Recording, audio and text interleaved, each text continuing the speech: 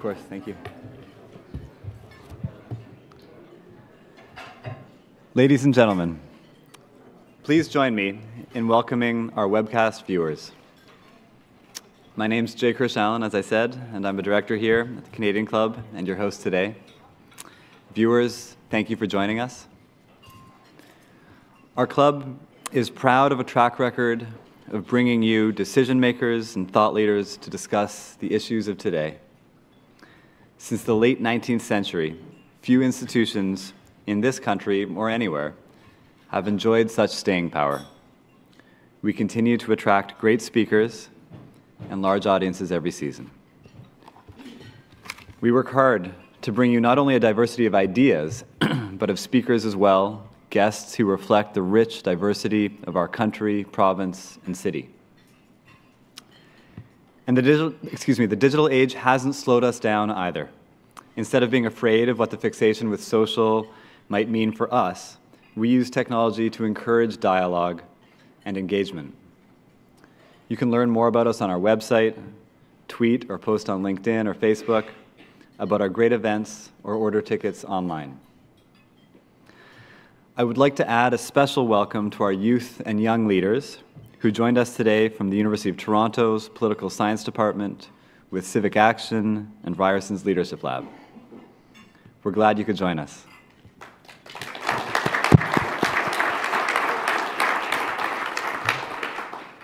Welcome all, and thank you for attending. Now let me introduce our speaker. Jennifer Keesmaat is a city builder, and she wants us to be city builders too. The Toronto mayoral candidate has been campaigning hard since mid-August. Her goal, to bring her bold vision for Toronto to City Hall. Jennifer is already quite familiar with the city, having served as Toronto's chief city planner for 5 years before stepping down last year. If things turn her way on October 22nd, she'll have moved to the mayoral chambers. The professional planner is a passionate and outspoken advocate of city building. Her platform includes 4 key priorities: community safety and well-being, road safety, transit, and housing affordability. These are areas she worked on in her role as Toronto's chief planner, and before she worked in municipal government, Jennifer held a number of roles in the private sector. She was a founding partner of Dialogue, an award-winning urban planning firm that operates across North America. She served as the CEO of Creative Housing Society, a not-for-profit organization dedicated to the creation of affordable rental housing in Canada's major cities. Her contributions to the planning profession have been recognized by the Canadian Institute of Planners, the Ontario Professional Planners Institute, and the Design Exchange, to name a few. Jennifer has served as chair of the Urban Land Institute and has been a distinguished visitor in residence at the University of Toronto. She's also got a great podcast called Invisible City that I listen to all the time. Jennifer, I'm pleased to pass the Canadian Club of Toronto podium over to you.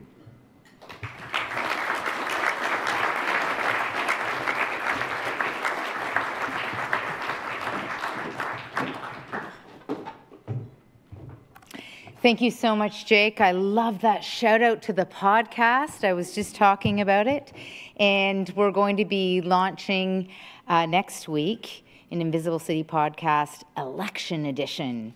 So you'll have to listen up for that. Hello, everyone. I'm absolutely thrilled to be here at the Canadian Club. Thank you for inviting me back. It's always a pleasure to be on this stage, to be talking about ideas, to be talking about our city and our country and how we can transform our city and our country for good. Thank you all for coming today. So, voters can be forgiven for having an awfully hard time over the past few weeks hearing about the municipal election. They can be forgiven. I mean, God, look at the fireworks and the stunning news that we see coming forward every day from so many sources. It really is an amazing time to be following politics in our world today. We're living in times when watching the news is almost a non-stop funhouse show, and we've all got front row seats. But still, This campaign is finally underway. We have 3 debates this week, which is absolutely wonderful, and there will be more and more to come over the course of the upcoming weeks. And so it's time in this campaign, as it is in so many, for candidates to put forward their case, to spell out their case. And here is why I think that I should be hired for the job of mayor for the next 4 years here in the City of Toronto. First, with Doug Ford sitting as Premier of Ontario, we need a new and a strong leader at City Hall. This time, in this election with Doug Ford as Premier, the right man for the job for speaking up for Toronto just so happens to be a woman, and I'm up for that job. Second, we also know that our city is facing complex and growing problems on at least 3 fronts, and I'd like to talk to you about those 3 fronts today. And half measures, timid measures, aren't going to turn things around in our city. We need to act, and we need to act much more boldly to make sure that ordinary people can afford to live in this city. And we need to stop playing politics with our transit system. We need to get on with a real plan for delivering transit in this city. And we need to deal with community safety decisively. So let me talk a little bit more about why we need to be represented more strongly, which I really think is at the crux of this campaign. And then let's talk about how we can address these 3 challenges that I've just outlined, because we need to address them effectively, we need to address them boldly, and we can get real results in this city. We need to know that, and we need to believe it. Let me begin with Mr. Ford. I fear that the events of the past few weeks are a clear sign of what is to come from Mr. Ford. I strongly oppose the Premier's interference in the Toronto election to settle old scores that he has from his time as a City Councillor at City Hall. I was also extremely concerned with his proposal in the middle of an election and the proposed use of the notwithstanding clause to that end. And above all, I condemn the Premier's decision a few days ago to pose in a campaign photo with Faith Goldie, whose extreme and intolerant views have no place in our multicultural and diverse and tolerant city. It's completely unacceptable for the Premier of Ontario to have implicitly endorsed those views. John Tory said the following during the first debate: "You should stand up for Toronto on the days when you actually have to." What does that even mean? I think he was trying to argue for his approach of making friends with Doug Ford. But I don't believe a soft approach to Doug Ford is going to serve Toronto. We need a mayor in the mayor's office who will stand up for this city every single day. That's what we need. A leader who will achieve fairness for our city from the provincial government by using the leverage that we have as a city and our central role in politics and economy of this province. I'll stand up to Doug Ford when he tries to bully us to settle old scores. I'll call him out when he endorses racists and the lunatic fringe of right-wing politics. And I'll stand up for Toronto. John Tory thinks we're dealing with a normal Premier. My friends, we are not. So I think we need change in our approach to dealing with that Premier. And if I'm elected mayor, that's what we're going to do. We're going to have a different approach. Now, it's also time to change our approach to housing. We need to change our approach to transit, and we also need to change our approach to safety. So let me begin by talking a bit about housing, which is top of mind for all of us. 80% of the condos that have been built over the past 4 years were luxury condos in this city that most people cannot afford. Most people cannot afford the housing that we're building in this city. In the past 4 years, we did notch out one achievement on the housing file. We're now the most expensive city in Canada in which to rent. That's something we've achieved. It does not need to be this way. The cost of living is becoming increasingly unaffordable for the working class and for middle class families in this city. And the heart of that matter, the heart of affordability, is really the cost of housing. It's a problem that we have both the resources and the tools to do something decisive about. This isn't a problem that's happening at us. This is something that with leadership we can fix. Now, John Tory says that we shouldn't try to be too bold here, that a weak half measure on housing is really, it's the best that we can do. I simply don't agree. Managing housing is a core part of the City of Toronto's mandate, and I think we can do it well.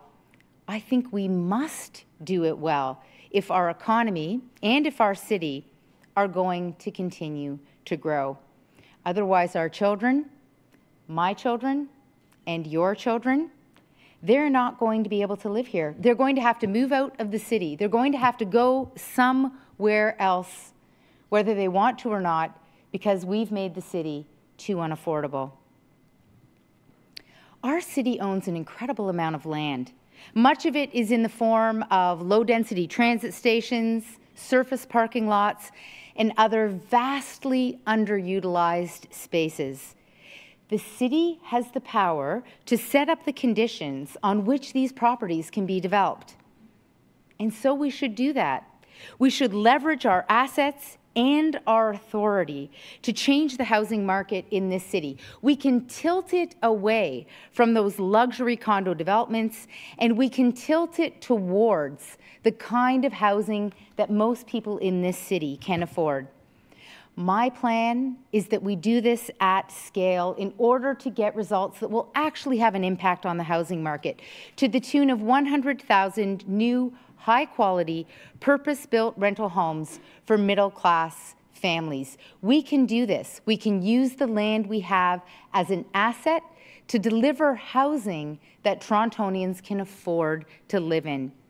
Saying that a half measure will just do, as Mr. Tory is saying, really means doing nothing. It's the status quo. Nothing will change. And housing in Toronto must change. We can't continue with the status quo. And so, if I'm elected mayor, I will change it. I will do that. Now let's talk about transit. 4 years ago as chief planner, I was handed Mr. Tory's Smart Track plan and told to implement it. As the mayor knows full well, that didn't happen. And it didn't happen because it wasn't a reasonable plan. It simply wasn't. Smart Track was drawn on the back of a napkin by political strategists, not by planning technicians, not by transportation experts, but by political strategists. It made no sense as anything but an election slogan, and almost none of it is happening. Smart Track promised 53 kilometers of track. None of that will ever be built. The 53 kilometers of new track is not happening. Smart Track promised fancy new London-style commuter subway trains. None have been bought, and none will ever be bought. It also promised 22 new stations, which would be developed at no cost to the City of Toronto, but instead through a special development levy on developers. Instead, we may add 6 new stations to the GO system. So these are GO tracks with GO trains as the GO system at a cost to taxpayers of $1.4 billion on a system that is otherwise fully paid for and operated by the provincial government. That was John Tory's transit plan, and he is desperate. He is so very desperate not to talk about it in this election campaign. He's going to be an empty chair at tonight's transit debate because he doesn't want to be held accountable for what became of Smart Track. But the results are there for all of us to see. And I'm going to be holding him accountable over the course of this campaign in this election for those broken promises and the fact that our commute times and our congestion have just continued to get worse. Instead of political slogans concocted on the back of napkins, what we need is a real transit plan. And I've set one out. A network transit plan that builds subways, streetcars, LRTs, and express buses where we really need them and gets them working together as a network to cut commute times in every single neighborhood in this city. And integrated transit planning network is how Toronto used to build transit. We used to be a leader in this area. That's what we need to get back to. And if I'm elected mayor, that's exactly what we are going to do. Finally, there is the challenge of public safety. Too much of this city is unsafe by design today. There are too many accidents and tragedies at our intersections and in our schools and park zones, and also on our residential streets. So that needs to change. Not with a photo op in front of a community safety sign, a road sign that's put up just before an election, but with serious and with real reform. A reform that re-engineers our intersections and our school zones in order to make them safe for both children and for senior citizens. And a reform that deals with speeding on residential streets where our children play by cutting the speed limit to 30 kilometers an hour. This is an international best practice. There's no reason why we shouldn't be doing this to keep our children and our seniors safe in this city. I believe our current mayor should be held accountable for the lack of action that we've seen on making our streets safe and the growing road safety crisis that we are experiencing in this city, and that has grown over the past 4 years. I also think that he should be held accountable for saying in the last election that a handgun ban is an empty gesture. And now, 1,000 shootings later in this city, over 4 years, 1,000 shootings have made him change his mind once again. For many of us, hearing that boggles the mind. It's like we don't even recognize this city anymore. Nobody needs to own a handgun in Toronto. There's no reason to own a handgun in this city. We need to take a better and a new approach to safety. And if I'm elected mayor, that's exactly what we're going to do as a city. Let me conclude by saying that in offering you all of this, I'm offering a real vision. It's a vision of hope. It's a vision of optimism. It's a vision of belief that we can create real plans and that we can, working together, transform our city. We can do this. We can make our city better. This is an amazing city, and we shouldn't settle for half measures. We also don't need to put up with being bullied by a premier and abused by the unusual and not normal actions that he's taking vindictively against this city. We can stand up for Toronto, and don't let anyone tell you that we can't, that we don't have the power to do so. We absolutely do. That's what our city has always been. It's always been the voices and ideas and passion of the people who live here, standing up and building the city together. We aren't condemned to living in a city that the middle class can't afford to live in, a city where our children are forced to move away. Managing housing is at the heart of what the city does in its portfolio. And we do have the land, and we do have the tools to make a real difference to the cost of living in this city.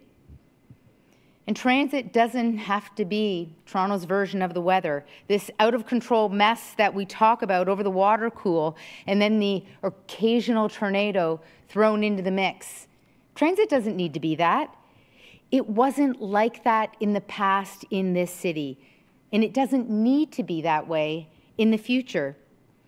We can stop playing politics with back-of-the-napkin transit planning, and we can get back to data-driven, network-wide transit planning that will actually work, that will actually reduce congestion and will provide access to education and jobs across this entire city, not just in one part of it. And our streets can be safe. Our streets can be free from gun violence. By acting decisively on these issues and not dithering any longer with half measures. I'm enormously excited about the potential of this city and the wonderful neighborhoods and cultures and people and communities that make up every part of it. We can serve them better. And if I'm elected mayor, that's exactly what we're going to do. Thank you very much.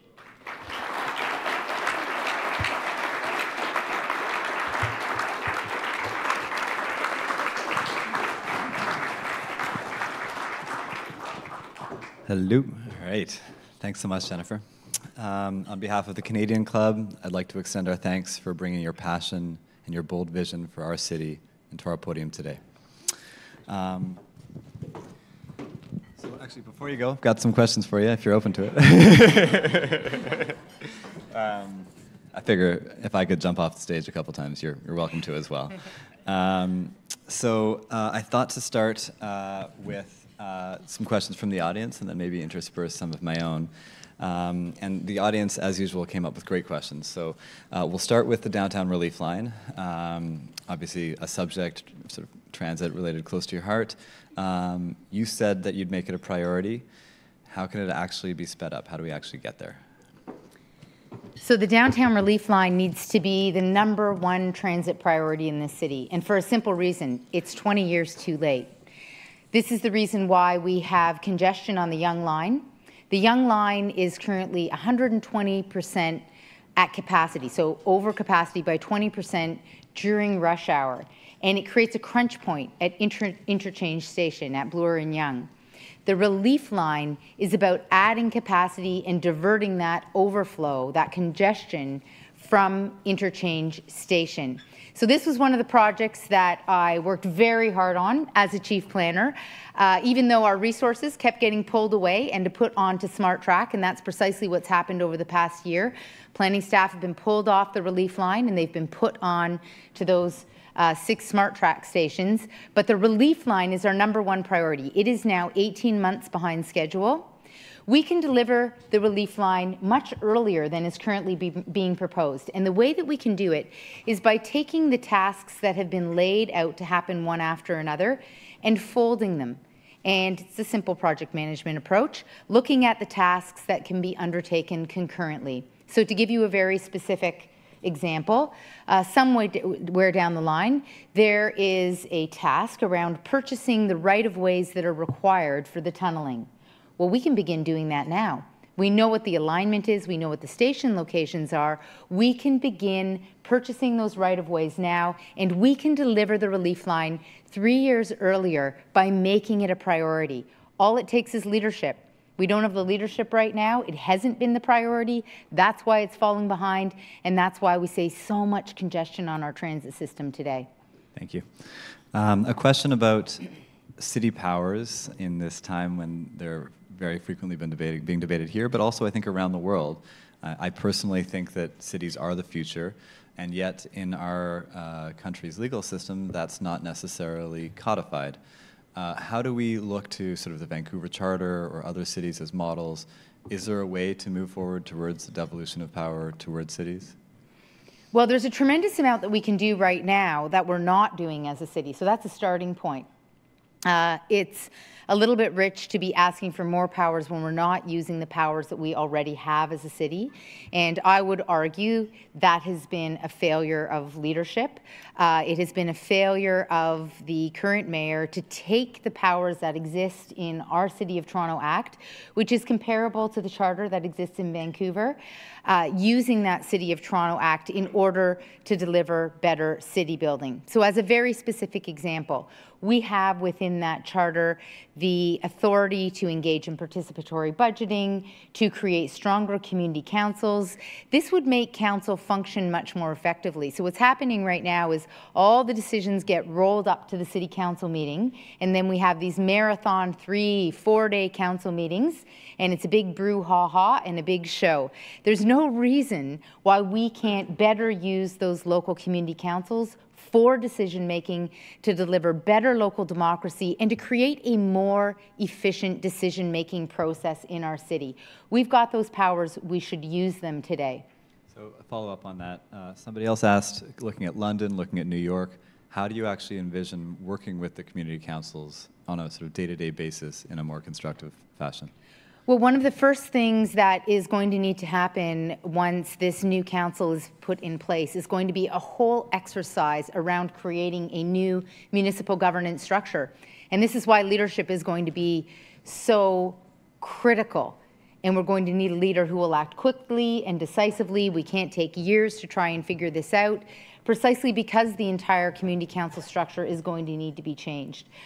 We're going to need strong leadership in working with communities, working with the new councillors in order to deliver that change. The risk, of course, is that we have a lot of dithering and delay and a lot of chaos.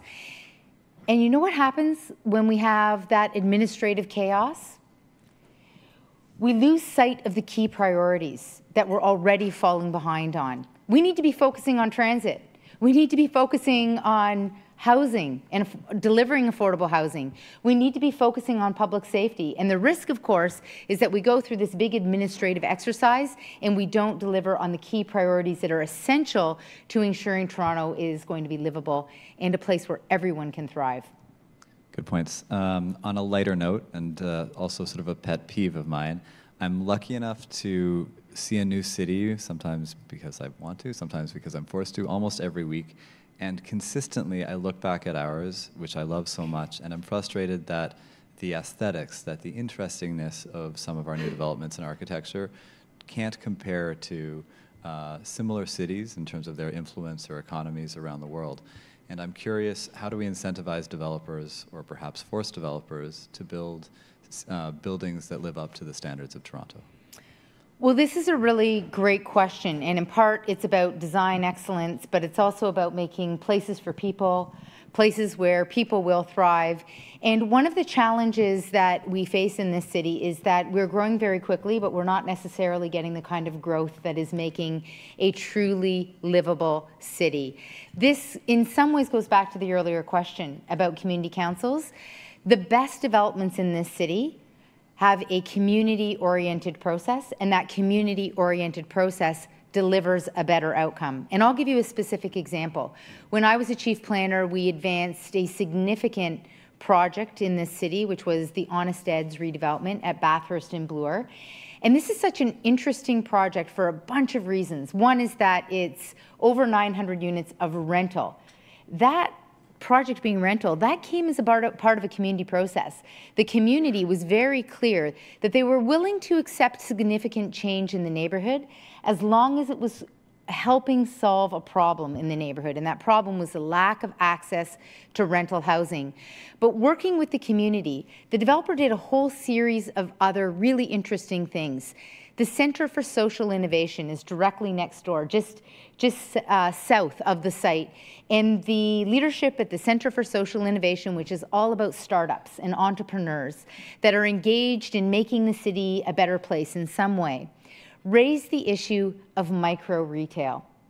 And one of the things you'll notice, Jake, in many of the interesting cities that you've been in the world, is that they have a lot of one-off retail. They have local entrepreneurs. They have local artists who have shops and galleries that you can visit in the fabric of the city. Well, the risk is that this all disappears in our city as we have large corporate entities that start taking over all of the retail space in the city. And I love Shoppers Drug Mart and I love banks, but we have to have more diversity in terms of the retail. And we want Main Street retail in our neighborhoods. So on that project, working with the community, and we created a whole process in the city planning department to ensure that we were linked into the neighborhood. One of the things that we were able to deliver is a whole micro retail strategy, in part because Bloor Street has lots of micro retail, and that site had been one big use for many years. And the plan was about reintegrating the site into the fabric of the neighborhood. And the best way to do that is through small-scale retail. So there's a micro-retail strategy. And how did that come about? That came about because of a process that was highly collaborative and that engaged the residents in the neighborhood with the city planning team and with the development. So I think the answer to your question is that we need to ensure that we don't break the link in this city, between the city and its citizens. And I would argue that's what Doug Ford is trying to do. He's trying to break that link.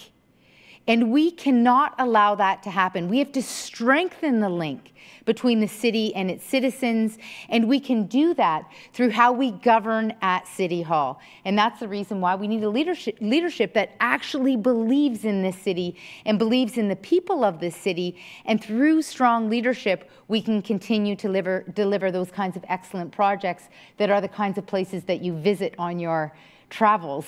Your weekly travels, it sounds like. Too much. Thank you. A last question that I think comes back to some Canadian values that also might be being challenged across our country as we speak.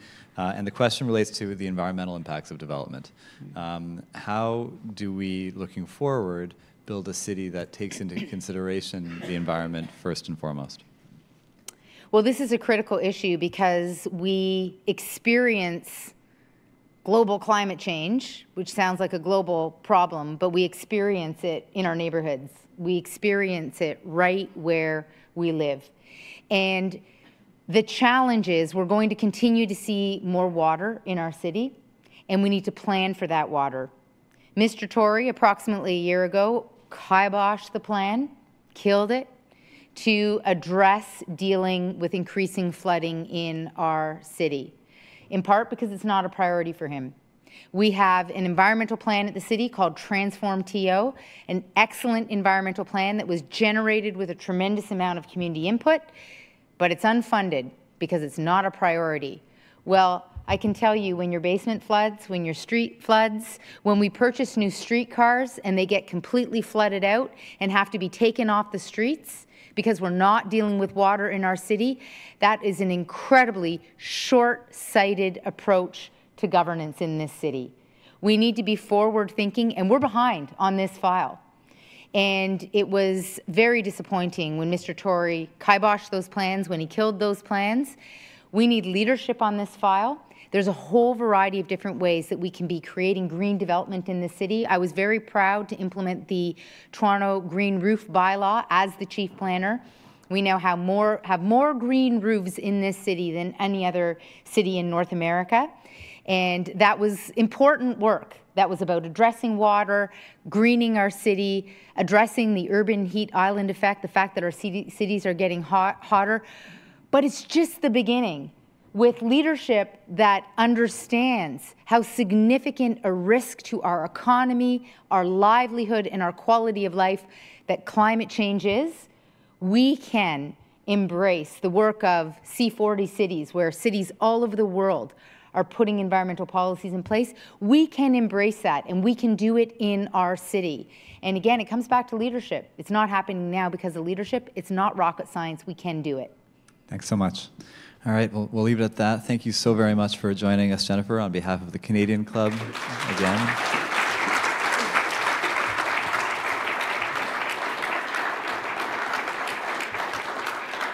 So it's quite clear that your love of our great city is in your bones, and we all envision a city with thriving communities, safe communities, with residents that can affordably live in the accommodation of their choice as well.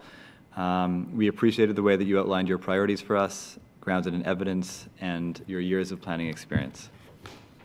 All right. As our city continues to grow and develop, there is, as you pointed out, the need for strong infrastructure to deal with new and expanding neighborhoods. May the results of October 22nd bring you, Jennifer, your desired outcome. Thanks again for being with us today.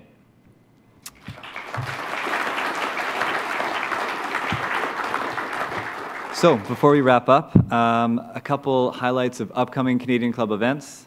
Wednesday, October 3rd, please come and learn from the President and CEO of the YMCA of Ontario, Medhat Mahdi, about the social challenges in our communities and how to confront them.